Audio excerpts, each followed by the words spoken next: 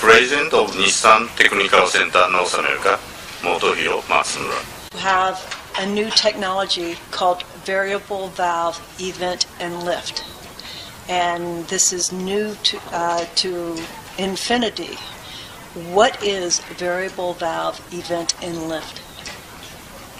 The mechanism is continuously the variable valve, intake valve event and lift controlled by electrical.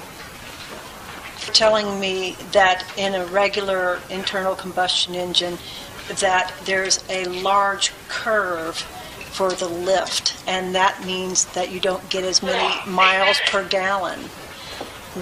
But with your variable valve event and lift, you control the lift more.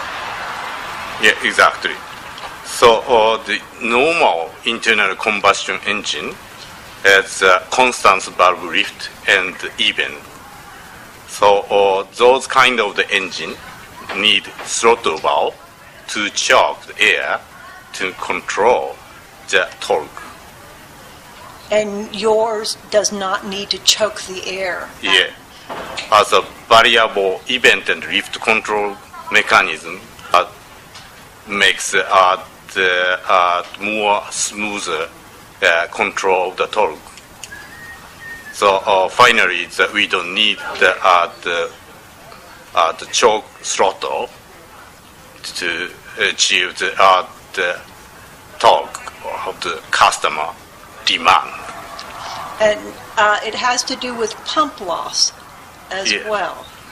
So regarding this mechanism, the pump loss, so the usual engine makes throttle choking, make a vacuum pump loss, but this variable event and lift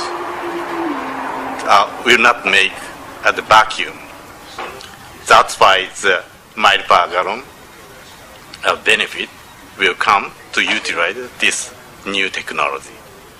Now, you already have this technology on the Infiniti G37 coupe and a brand new FX50.